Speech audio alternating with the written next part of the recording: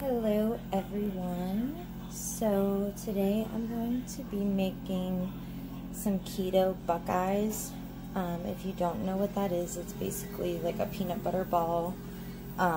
It's dipped in chocolate. So I'm going to be using the Bake-Believe chocolate chips. I got these at Walmart.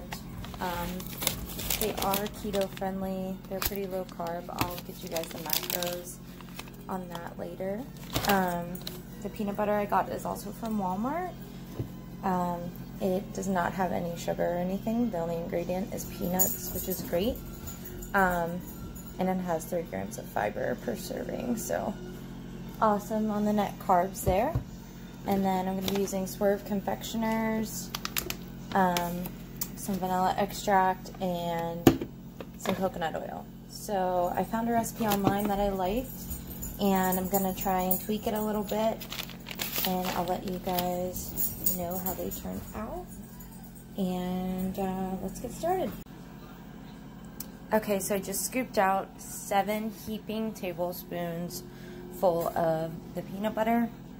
Now this peanut butter did have like the oil separation, so I did get a lot of oil. So I'm not sure if that's going to not allow these to like harden, but we'll see. Okay, next I added in 1/3 cup of Swerve confectioners and then 2 teaspoons of vanilla extract. So I'm going to stir this up, and then hopefully they can form into balls. Okay, so the consistency is pretty good. It's a little soft, but I think I can still roll them into balls.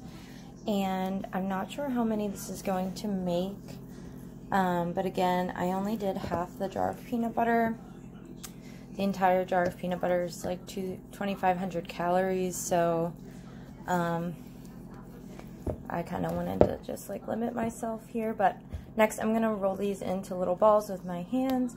I'm going to place them on the parchment paper, and then I'll get the chocolate ready to dip them.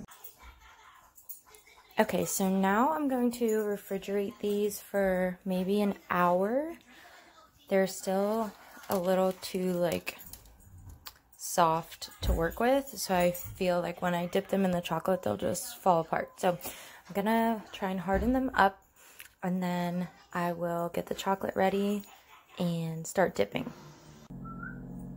Okay, so the chocolate was 2/3 cups of the Bake-Believe chocolate chips and 3 tablespoons of coconut oil.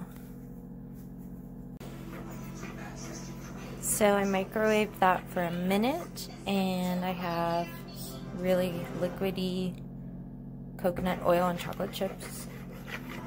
And the balls, I actually had to put them in the freezer to get them to harden how I wanted them. So I'm gonna start the dipping process. I'm gonna try and like roll it and just cover it completely. And I just use the spoon. I don't have a slotted spoon. That would be really nice right now. And just put it back on the parchment paper. Okay, so this is the result. Total mess everywhere. But it did make 12 total Buckeyes. Not all of them are the same size, but I'm going to refrigerate these overnight,